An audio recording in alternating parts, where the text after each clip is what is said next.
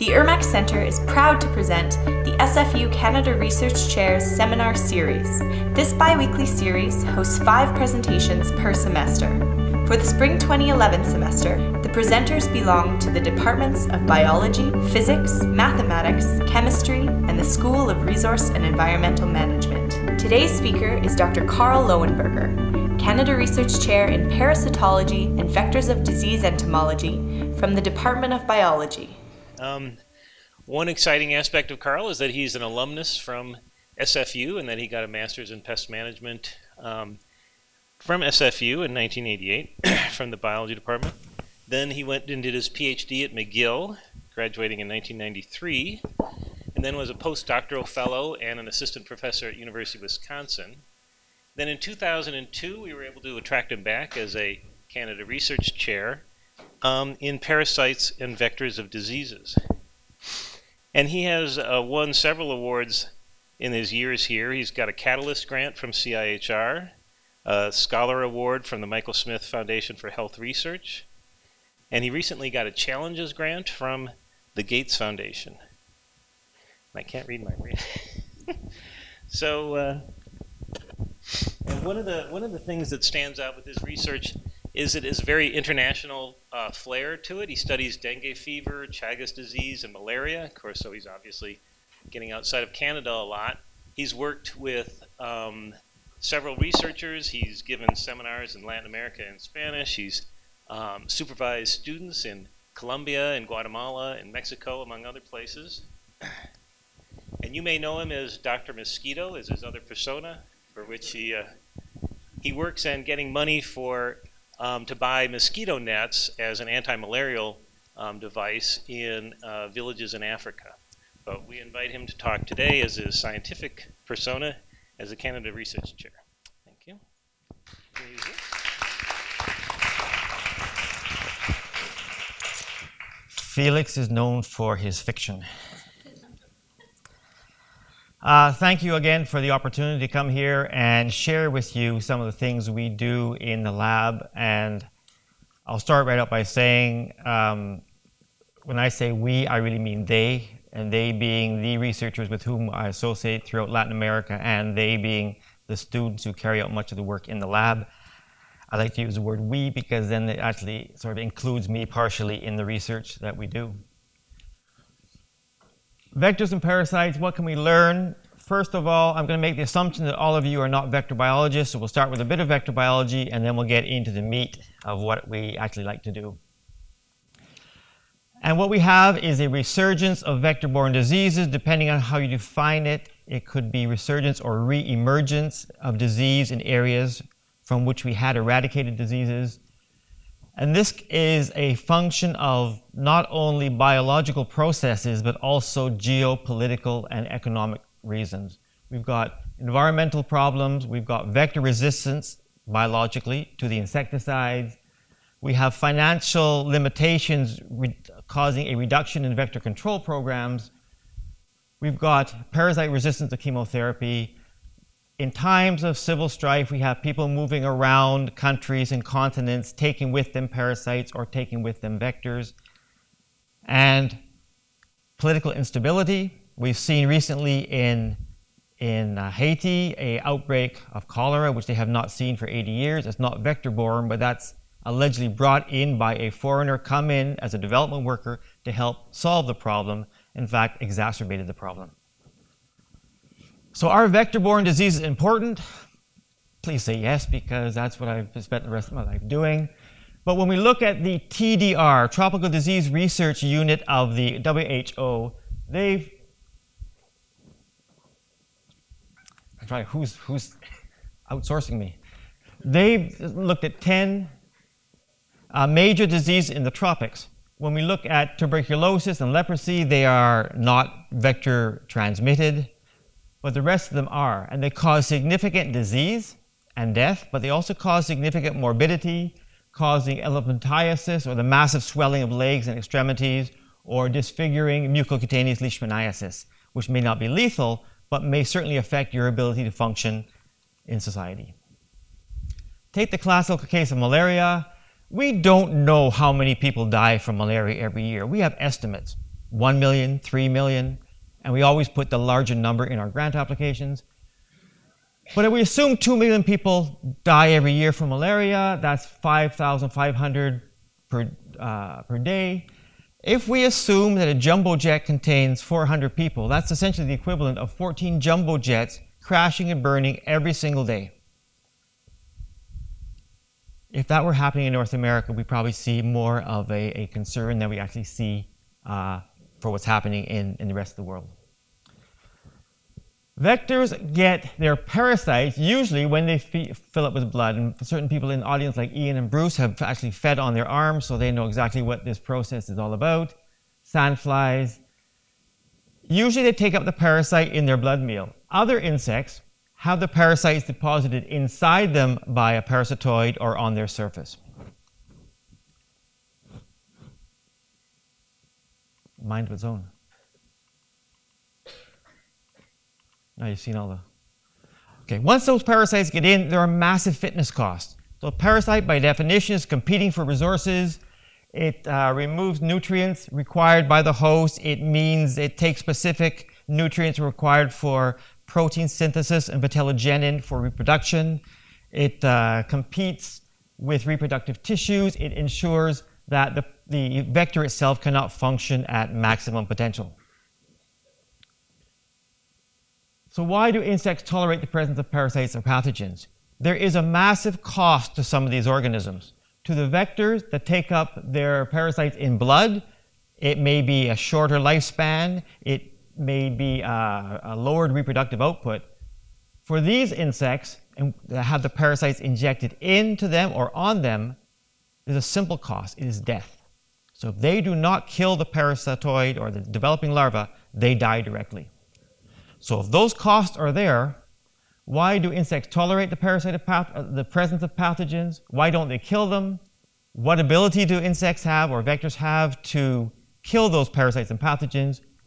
And ultimately what we'll talk about at the end is how can we exploit this? To understand this, we actually have to have a basic understanding of invertebrate immunology.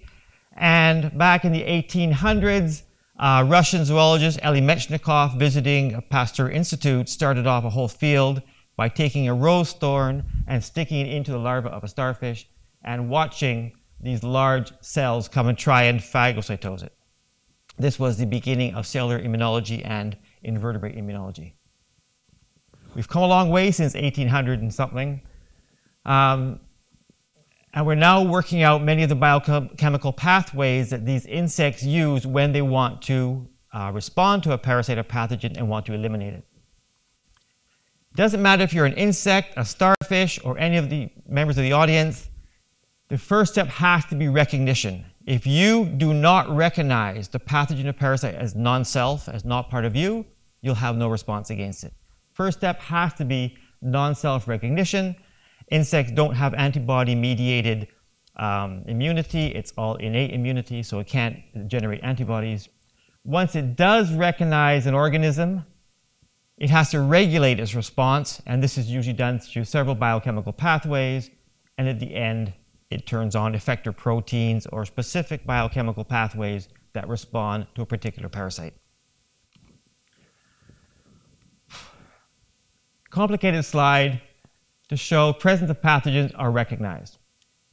Hemocytes are essentially analogous to our macrophages. They go circulating through the body cavity of the insect in the insect blood, and they look for parasites or pathogens. They do many other functions as well. If they find a compound that's very small, a bacterium, a fungal spore, they phagocytose it, very simply.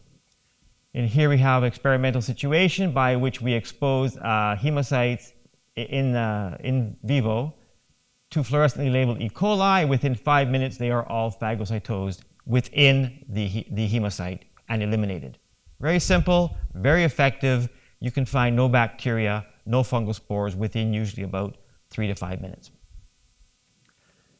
Some parasites which are transmitted by insects are too big to phagocytose. The slide I showed earlier with the person with the massively swollen legs, elephantiasis, is caused by a big nematode, stylized here. It's too big to be phagocytosed. So the insect goes through a biochemical pathway by which it deposits hemocytes on the surface of the nematode and then melanizes them to a point where this is the nematode coming at you. Behind the screen would be the blood inside the stomach of the insect. Nematode burrows through the wall and develops as a nice white nematode and gets transmitted. If it's recognized and killed, it gets cell deposition of the hemocytes and melanin on top of it to destroy it. They also produce many other what we call immune peptides or antimicrobial peptides, which are released in many tissues to try and eliminate both larger and smaller parasites or pathogens that have not yet been eliminated by other means. And these antimicrobial peptides come in different shapes and colors, different names. Boumannine, Jacob are actually molecules we haven't published yet, which we've identified in the lab. We're still working on characterization. Some are very large molecules with complex 3D structures. Defensins are relatively simple 3D structures, 3-disulfide bridges, and boumannine and cecropin are simply linear molecules. So if these defenses exist, where can they act? When the parasites, in the vast majority of cases with vectors, are going to come in with the blood, when the mosquito bites you, when the kissing bug bites you, the object is for them to take up blood, and here the insect's taken up blood, and the black circles with letters indicate sites or locations at which different parasites develop. Different parasites develop in different tissues. They have contact with those tissues. They destroy those tissues. A big nematode burrowing through what we call the paratrophic matrix and the midgut wall develops in the thoracic musculature, has a different interaction than the viruses which develop in the wall and then swim through to the, if viruses can swim, to the salivary glands. And every time a parasite or a pathogen has interactions with these tissues, there is a potential for that insect to respond and produce its immune molecules or its phagocytosis or its melanotic encapsulation to eliminate those parasites. But obviously it doesn't work because some of these insects actually transmit certain pathogens or parasites. And it's really important to note that some of these immune responses probably dictate why certain vectors only transmit certain parasites. The kissing bug transmits Chagas disease. It cannot transmit Plasmodium that causes malaria. Aedes aegypti transmits dengue virus, cannot transmit human malaria. So if this system is so good, highly evolved in the group of organisms, the insects, which is probably the most successful in the history of the Earth, that's up for debate, of course, by the microbiologists in the crowd. If this system is so highly evolved to eliminate the parasites and pathogens, how can they survive? Well, they can not activate the immune system, they can evade it, or they can inactivate it. This is the business end or the inside of a mosquito. This is essentially the esophagus. This is the stomach, swollen because it has blood on the other side of the membrane. And all these little circles here are a laboratory infection with Plasmodium oocysts. This is the stage of Plasmodium, the parasite that causes malaria, that sits on the midgut wall. This is experimental infection, so you see them everywhere. But in field collected mosquitoes, you'll only get 1, 2, maybe 3 of these oocysts, and they're always located in this region of the stomach, or the midgut of the mosquito, always. When we look at and by developing in the wall of the mosquito, it is isolated. The oocyst is isolated from the hemocytes, therefore they cannot phagocytose them. They're also relatively hidden from the biochemical processes that produce the melanin to encapsulate it. And they can be exposed to the immune peptides we talked about, the other form of the immune system. And when we look at where cecropin and defensin are expressed as the 2 major immune peptides in mosquitoes, when we look at where they're expressed in the anterior region of the lighter green, the anterior region of the esophagus, nowhere else in the gut. Defensin in the very anterior region, and in the posterior region, which is essentially the region which is analogous to the kidneys, what we call the Malpighian tubules. There is no defensin and no cecropin expressed in the region where we always find the oocyst. So essentially they are developing in an area in which there is very, very little immunity. Switch to Chagas disease, which is a different parasite, very different mode of transmission. This is the vector. It's a member of the kissing bug group. Blood once again goes in. Parasites differentiate and develop in the GI tract. And what we see on the bottom panel is an insect feeding. As the insect swells, it wants to get rid of the water content of the blood and keep just the protein in the cells. The insect therefore defecates on your skin as it feeds, and shown up here stylized, the feces will contain the parasites, which then work their way into your skin through soft membranes, enter your blood system, and begin the infection. This is an extremely inefficient mode of transmission. The probability of the fecal sample landing on your skin is remote, and the probability of the parasites making their way through your skin is not very good, yet this is the life cycle of the parasite. Why? We don't know, obviously. We weren't there to monitor all the evolution and developments, but if T. cruzi, the parasite that causes Chagas disease, if it goes through the gut tissues and enters the body cavity, what happens? It's killed. A combination of phagocytosis and a combination of immune peptides eliminate the parasite. So parasite is sensitive to immune molecules. What we, the community, what Ben Beard from CDC has done is he's expressed, I'll go back, this insect has symbiotic bacteria in its gut to help it digest the blood. And Ben Beard did a transgenesis, making those bacteria express immune peptides. And he went through a series of immune peptides and found that, yes, indeed, this parasite is in fact susceptible to these compounds. So if these immune peptides and the parasite come in contact, the parasite dies. Yet these compounds are not normally produced in the gut in high enough concentrations to kill the parasite. So by maintaining its existence in the intestine and having an extremely inefficient route of transmission, the parasite survives. What happens with intracellular parasites? The one we use for our studies is an arbovirus. Arboviruses are arthropod-borne viruses, usually tick mosquitoes. The one we use mainly is dengue virus, which, in my opinion, is the next big plague that's going to hit us. It's one of the most geographically widespread viruses. There are 50 to 100 million new infections annually, 500 cases of dengue hemorrhagic fever, which you see hemorrhaging here, and there are no drugs and there is no vaccine. And treatment is essentially making sure that bodies are hydrated and hope the body can respond on its own. Because they are intracellular, they're not available for eradication or elimination by the commonly accepted three prongs of immune defenses in insects.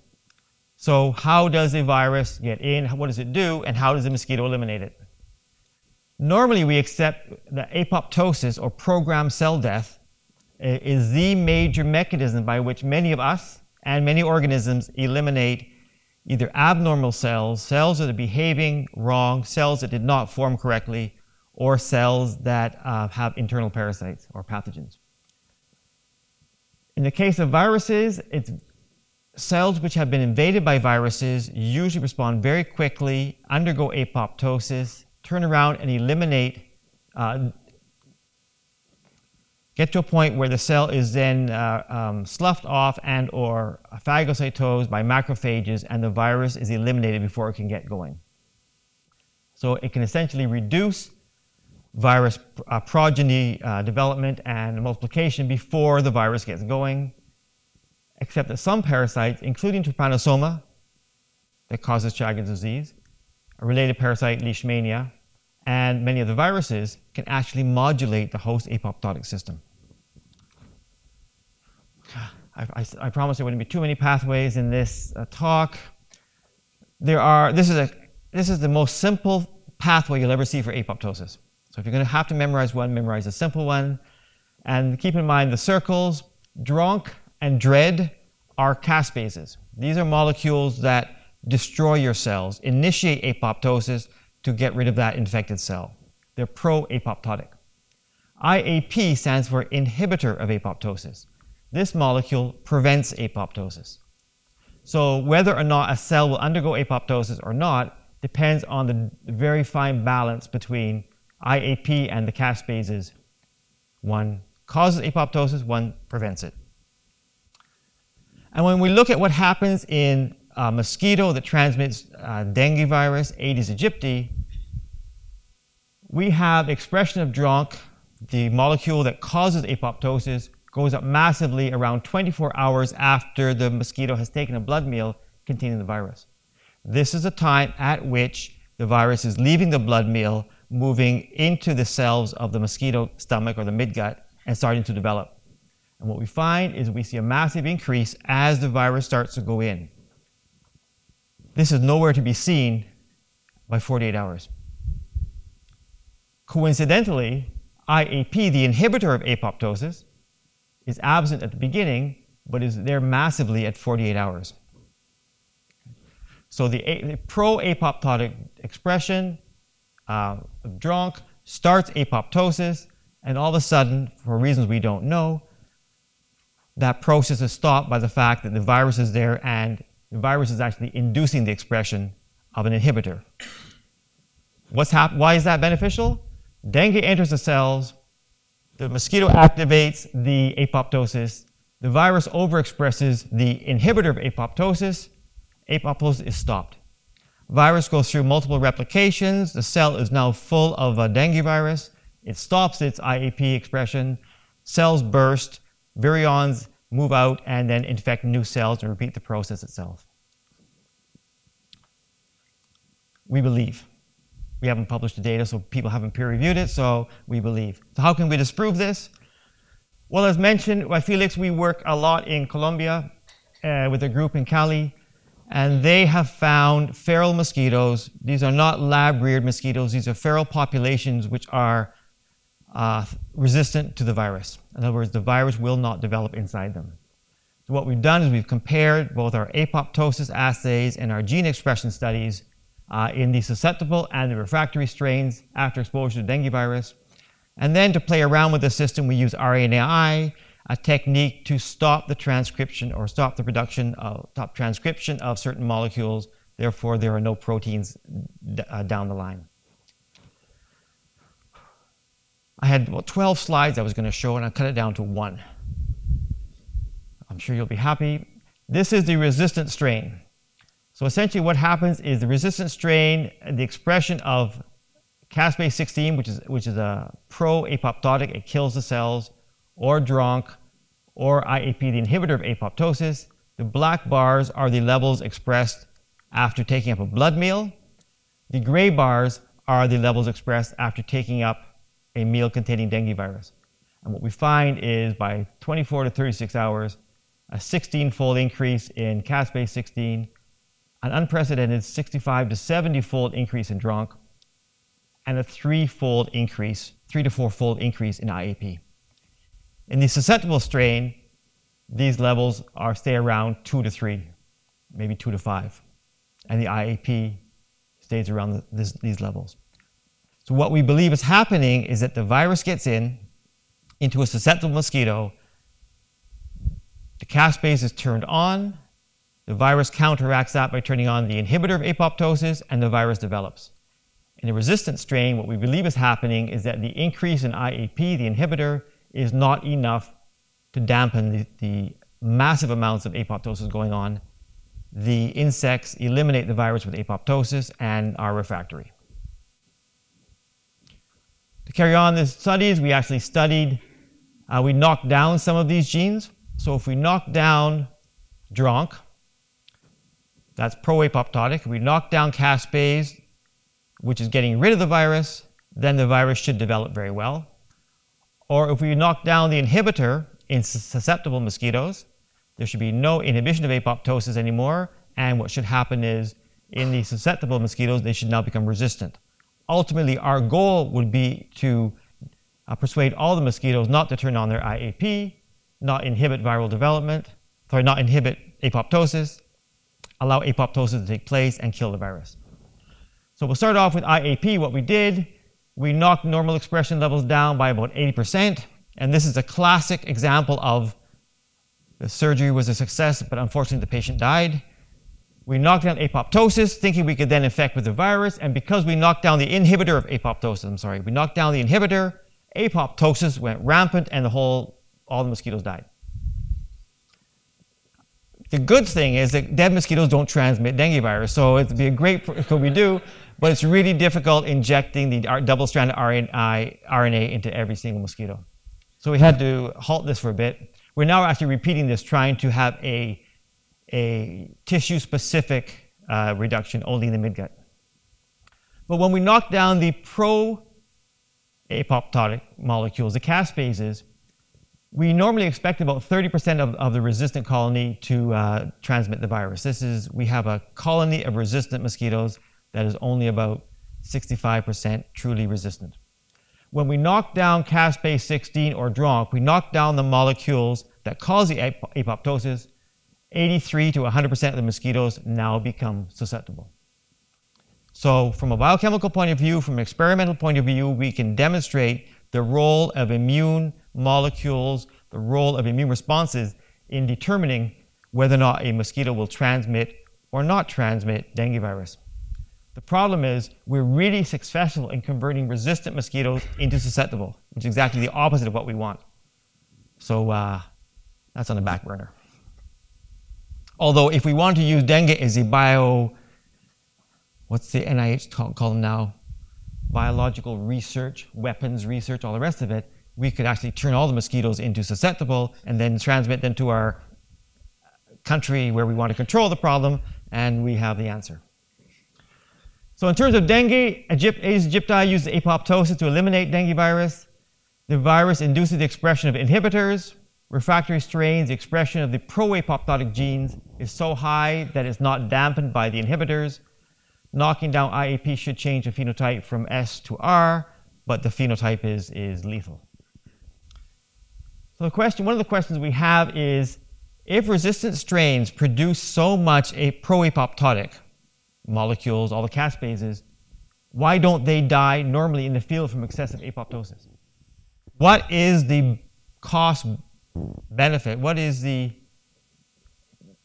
trade-off between being resistant and not being resistant? If you are resistant and mounting this immune response to get rid of a virus, there must be some benefit to you. And we can find absolutely no effect of dengue virus on mosquito populations.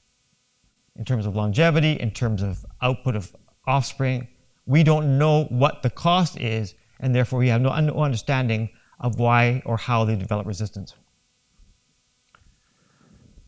Okay, getting back to the crux of the title of the talk, how can we use insect immune compounds to help humans? Chances are we're not going to be able to induce humans to develop more phagocytic cells like hemocytes to phagocytose molecules, so we'll probably throw out that. We don't use melanotic encapsulation responses to get rid of parasites, so we probably won't use that. But there's been a lot of work going on from the immune peptides, which have been isolated from insects, and some of these are antibacterial, are being tested now in phase 2 trials. There's one antifungal compound which has been commercialized in Europe, and I believe it's used for an extremely beneficial function in Europe, that is treating shower curtains so they don't mildew. We have an anti-parasite molecule being tested in animals right now, and there are 2 antiviral molecules in phase 2 against hepatitis and herpes. So the question is, can we exploit immune peptides from these insects as new antibiotics? I'll remind you that the field of understanding immune peptides is very, very, very new. The first immune peptide from an insect was identified in Sweden in 1983 or 85. The first and then things were pretty well put on hold. 1995 came the first publications of an immune peptide in a vector that might have an effect upon a parasite. So we're looking at 15 years of research going from crude protein purification to the genomics and proteomics era. So we had a research aim of trying to say, could we develop potent antibiotics using insect antimicrobial peptides, or what we call AMPs, as the model for designing new antibiotics, with the desired characteristics of having a low minimal inhibitory concentration, a very low concentration of drug to eliminate the pathogen, usually a fungus, a virus, or a bacterium. Importantly, you have to have a very low toxicity to the host. And can we target, or can we tailor our development of a molecule to a specific pathogen or a specific group of pathogens? All of you have read the newspapers. All of you know that antibiotic resistance in hospitals, in old folks' homes, in nurseries is a major problem. And many of the compounds that we use are keys that we use to open the door into the bacterium, to open the doors, understand what they do, and to enter the world of bacterial physiology or fungal physiology. And once we keep opening this door long enough, the bacterium goes ahead and changes the locks, and we have to start all over again. This is extremely fine work, understanding exactly what processes go on, how to get in through the bacterium, how to interfere with some of the processes inside. I'm not sure if it's a function of me or my lab group, but we take a more of a bull in a china shop approach. We knock the heck out of it by targeting specific structures on the outside, conserved membranes of bacteria or fungi that we don't believe the bacterium will be able to alter very, very easily and continue to survive. So we're basing this on the fact that antimicrobial peptides use a generalized attack and that microbes might not easily be able to change some of the targets that we've identified. So these antimicrobial peptides coming, as we said earlier, great shapes, colors, sizes. And characteristic of some of these, they're small, they're cationic, they're attracted to and bind to cell surfaces. They often form these helices once they either in solution in the blood or in the insect blood, or when they approach and attach to a membrane. And so this is one of the characteristics we're trying to exploit. These antimicrobial peptides, once they bind to the membrane, they compromise and they make a hole, and there are a whole bunch of theories out there exactly how they make these holes, and these barrel stave or toroidal pore formation is irrelevant for this discussion. But essentially, they make channels in the membrane of the microbe, and you have a flux of ions going in and out. Sometimes that's enough to kill the organism. Or some of the AMPs are reported to go inside the cell and interfere with DNA replication, messenger RNA synthesis, protein formation, folding, etc. Buforin is a peptide from a frog. Pyrocoricin is from an insect. Drosocin is actually a Drosophila molecule. Apidacin is from honeybees. Each of these has been studied and has a different effect inside the cell. This is usually a bacterial cell.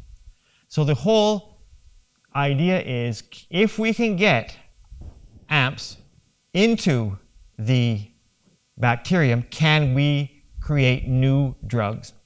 The problem is, many of our AMPs are effective against bacteria or against parasites. The problem is that we can never deliver a high enough concentration to wipe out a bacterial population. So the idea is, can we modify existing antimicrobial peptides into novel targets? So we have 3 molecules of interest here, and what is common to all of them is that they have to have a motif on them that binds to the surface of in our case, the bacterium, and another motif that actually makes the hole, penetrates, and causes the problem. We call this our Lego design. We are trying to create hybrid AMPs, or what we call HAMPs, because we're going to combine structures implicated in different aspects of known antimicrobial peptides, how different structures from different peptides bind and or enter and or interrupt processes within those cells. And then we design them, we express them, we purify them, and we mix and match parts of molecules to try and tailor our approach to developing more potent molecules. And we call it Lego because essentially we take the yellow piece off the yellow Lego toy and we attach it to the blue component of the blue Lego toy, and we create a new peptide.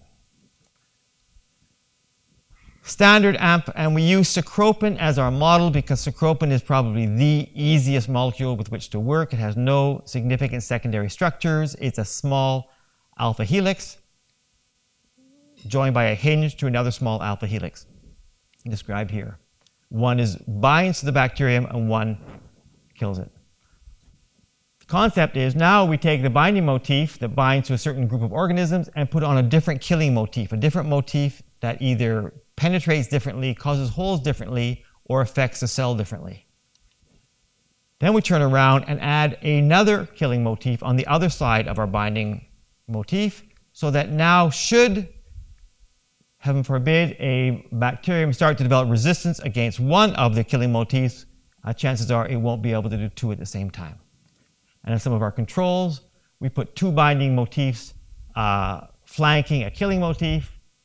We haven't actually made this molecule yet, but we're pretty sure it will be ineffective because this motif usually has to make the hole into the cell, and this does not have a free end by which you can do it. And then we actually have made, we will make a peptide with two killing motifs, and we have made one with two binding motifs, which essentially is ineffective. So these are the blocks, the Lego blocks that we're using to make some of our new molecules. Once we get those done, we have to turn around and figure out if they actually work. And several ways of doing this, which is time consuming, and there's at least one undergraduate student in the crowd who knows what this is all about. We either synthesize these AMPs or HAMPs, or we actually make an artificial gene, put it into an expression vector, express it, purify it, HPLC purify it, and that depends on the 3D structure of the molecule, because we're starting to get into design of molecule with disulfide bridges and beta parallel sheets, which is harder to synthesize and have it fold normally. We can express these in yeast, or interestingly enough, we can actually express antibacterial peptides in bacteria. Sounds illogical, but actually works. And then we can synthesize or express our HAMPs, disc diffusion assays in which we can take a whole bunch of bacteria, plate it on a plate, put a disc filter paper onto the bacterial growth, and see do we have a ring of inhibition. And the distance or the clearing area is a function of the toxicity of that compound to bacteria. We can actually then do a proper MIC assay by which we actually calculate the concentration of our HAMP or the individual AMPs from which they came in terms of how toxic is this and how does this compare to the parent molecule from which we took pieces to assemble our HAMPs, or how toxic is it compared to commercially available antibiotics. I'm trying to put down some data for this. I never assembled all the data at one time. We have sheafs and sheafs of data which really don't tell us a whole bunch. What we're finding is that even though the antimicrobial compound that we're making, the HAMP, is active against, in terms of gram-positive bacteria, one gram-positive bacterium, it's not equally toxic to all gram-positive bacteria. Similarly, this HAMP that we designed, ACDC, is not effective whatsoever against Serratia, but it's actually quite good against E. coli and very good against Enterobacter. And what we're trying to do right now is put together some structure-function relationships and trying to understand what is required in a binding motif to really affix and attach strongly to either a particular strain of bacteria or a group of bacteria, i.e. all gram-positive bacteria, or can we design specific HAMPs against tuberculosis that will not affect other bacteria in your system. This is the parent Aedes aegypti sacropin. This is Drosophila melanogaster sacropin.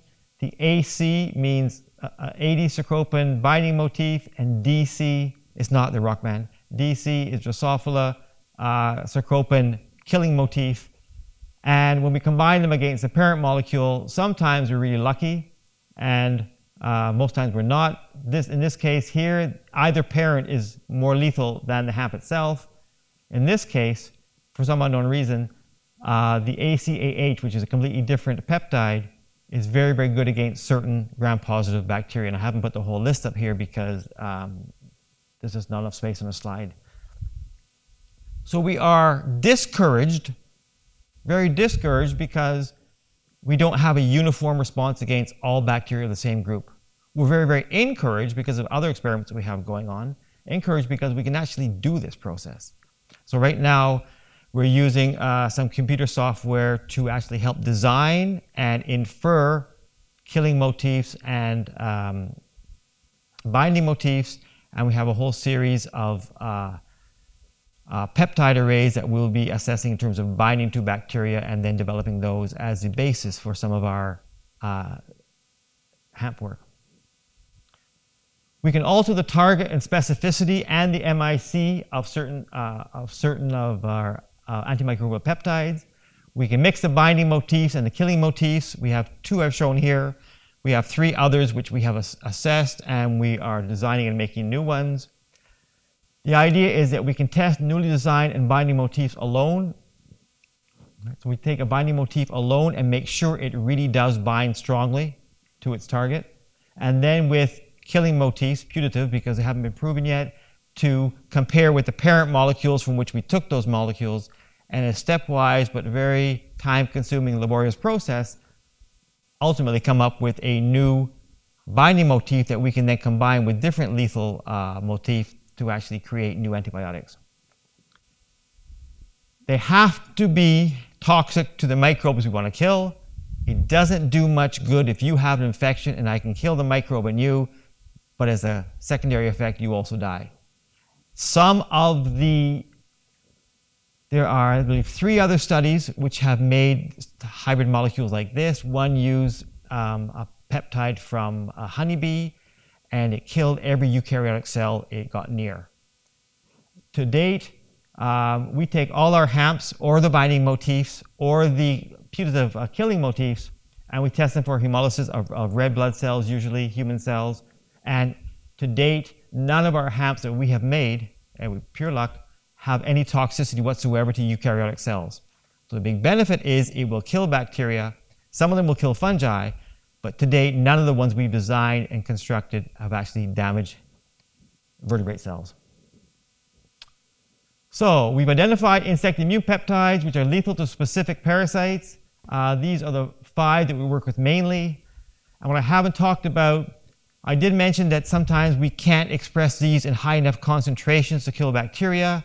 Similarly, in the insects, when they get infected with parasites, they are not produced normally in high enough concentrations to kill parasites. Some of our colleagues in the States have used our peptides to generate transgenic insects, mainly transgenic mosquitoes, which now are refractory to particular parasites. The idea is, could you replace a feral population with a transgenic population that would no longer transmit the parasite and therefore reduce transmission? This is an extremely controversial area of study. And as the analogy I use is that try and tell a village in Africa that you are releasing 600 gazillion mosquitoes for their benefit. And it's sort of a hard case to sell. Potentially, we have new antibiotic drugs based on immune peptides. And we know that the route to discovery of antibiotics is difficult, is expensive. The arsenal we have now to treat human infections is getting more and more limited. We see stories of C. difficile in hospitals and clinics in Eastern North America. We have methicillin-resistant Staph aureus in many hospitals, etc. So we are coming up against microbes that have resistance to existing compounds. And what we'd like to think is that our amps could be used and almost discarded by modifying killing motifs as resistance develops. I have no doubt that resistance will develop to a hemp as it does to other molecules, but the thing is, can we save ourselves some time while we do more research into other molecules? When you work, as Felix mentioned, in the field doing vector host parasite studies or in the lab, sometimes the pieces of the puzzle fall together. And you actually have a nice story to tell, and you can actually explain and justify what you're doing. Sometimes a piece comes in and has no relevance whatsoever, and it doesn't fit anywhere, and you have to try and figure out how to carve it up so it will fit in. And with the HAMPs, that's what we're doing right now. We're in that, trying to understand, usually in the whole organism, vector-host interactions as a parasite, how environmental conditions, especially in Latin America, will affect disease transmission as climate change takes place, increases or shrinks vector habitat, etc. But I don't care if it's a malaria parasite, a plasmodium, or if it's T. cruzi that causes Chagas disease, or if it's a bacterium living in a human host. The parasites have evolved their lifestyle, their life cycle, their life system to survive in the presence of the immune system of their host. The parasites have developed different mechanisms to survive, evade, eliminate, interrupt your host response. The parasites have to be one step ahead of the immune responses. Okay? Go back to the Red Queen hypothesis. No matter how fast you run, you end up staying in the same place. These parasites have evolved extremely well. So if you're going to go out and bet, you can go bet on Lotomax this week for $50 million, or you can bet on the parasite. I know where I put my money. I know how to win. Bet on the parasite, but it's difficult to get someone to take the bet and pay off.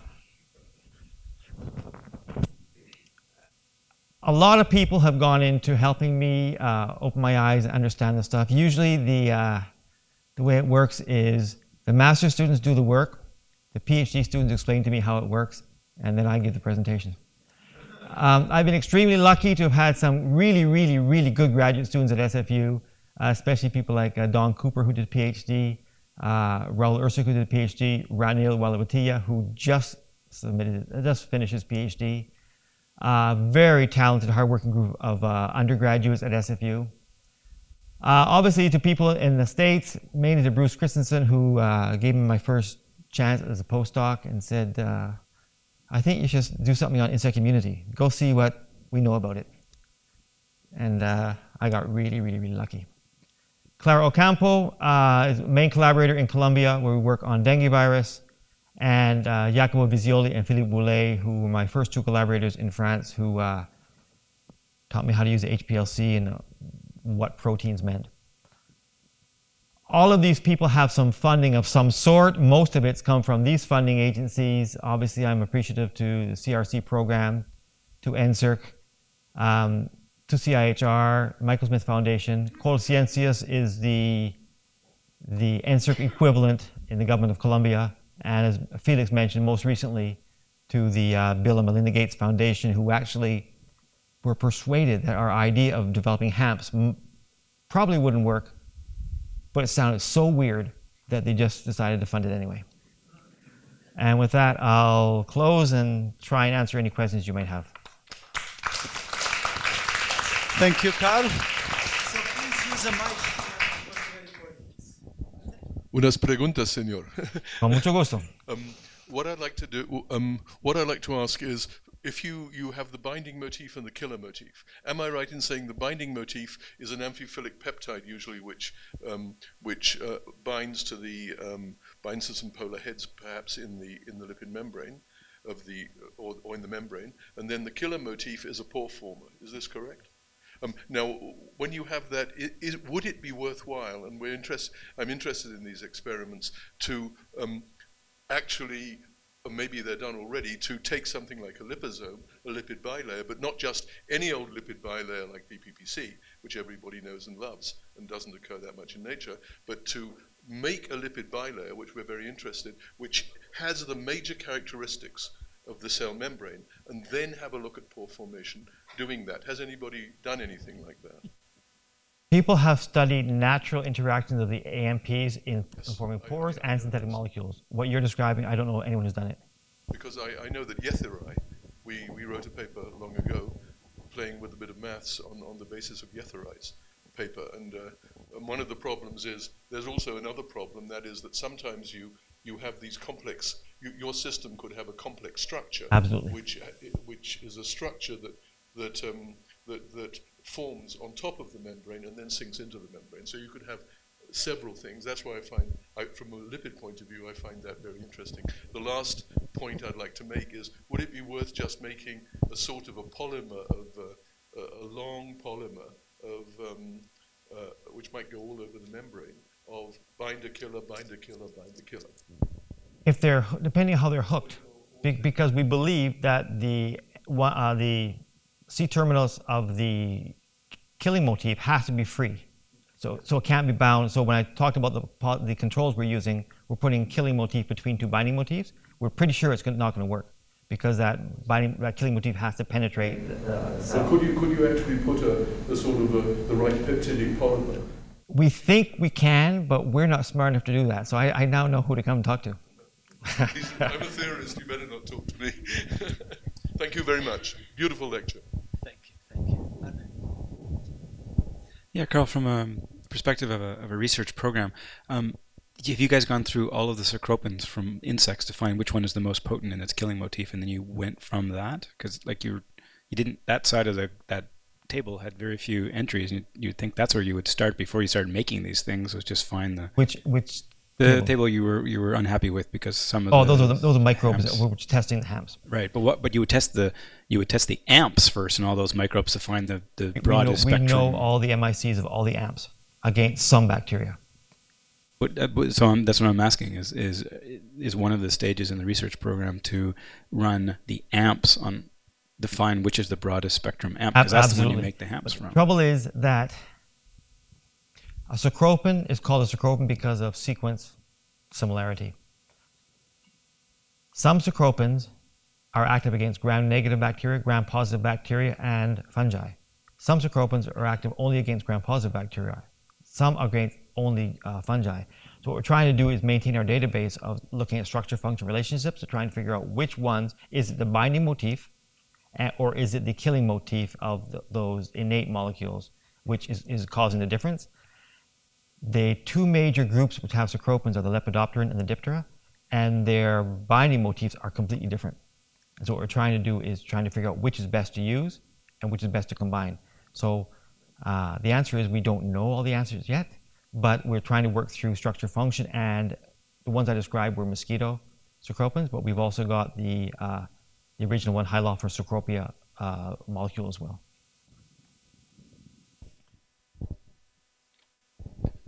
Oh, thanks very much for the talk, Carl. I have a very naive question about how feral mosquitoes evolve resistance to certain viruses. So if there's selective pressures at work that might cause a mosquito to be resistant, it seems like you're considering only the female side of the mosquito life cycle. Is it possible that the males are living in some unusual situation in that environment, and that's the males that are actually accountable for the resistance, and that by changing the type of flower or something that's growing in the area, you could deliberately perturb the system to favor resistance? You'll admit that the male probably never sees the virus. Well, right? Because males don't blood feed. There's something in the environment that the male induces in the male a response that is later. We don't know. So we can't measure any cost of dengue to the mosquito, either in male, female, longevity, anything.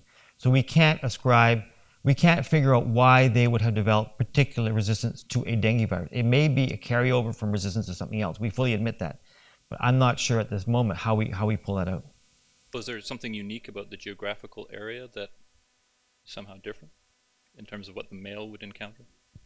We can actually, we're using a population around the city of Cali, but there are other studies in other parts of Colombia and one out of Peru that also has described a proportion of population of mosquitoes not responding normally to infection with dengue. There are lab colonies which people have specifically selected under high pressure to become resistant. Okay, and you can look at the data on difference in genetics and all the rest of it. But that's a different situation we believe, from what is occurred all by itself in the field. We don't know if it's got something to do with insecticide applications for a secondary effect. We don't know if we have selected for particular genes because certain insecticides are used in certain areas and they're not used in other areas. We don't know what environmental factors are contributing.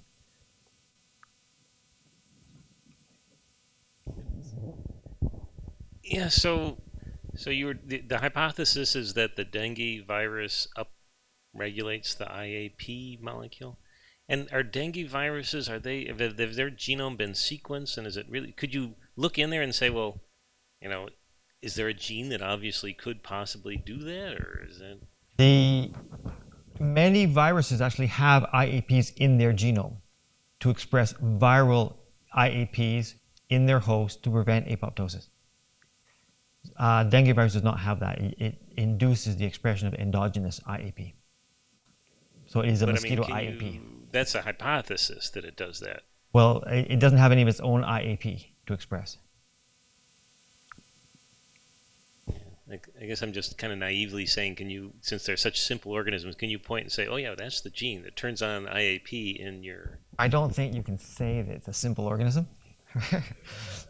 If it were simple, we might be able to understand it, but we don't understand yet, admittedly, what genes turn on.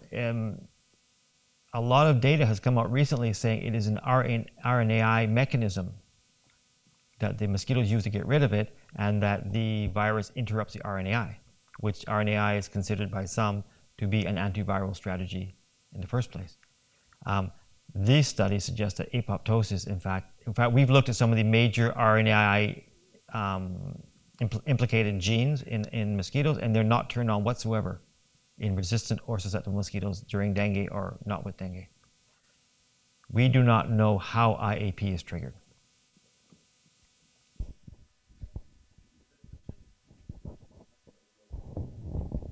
Just another lipid question, but on apoptosis. I love lipids, and particularly cholesterol. People always tease me about that. But to get back to the apoptosis idea with regard to lipids, I mean, as you must know much better than me, in human apoptosis, one way that it's triggered is that the sphingomyelin on the inner membrane goes to the outer membrane, and then the sphingomyelinase appears and clips the clips the part of the head off, making it into ceramide, which can form these sort of solid domains. Is there any equivalent mechanism that happens in these systems, or would it be worth looking at? Because to some extent that's what Jennifer Thewalt is and her student Sherry is. Definitely worth looking at. I don't think it's ever been described in our system. That would be very interesting. Thank you.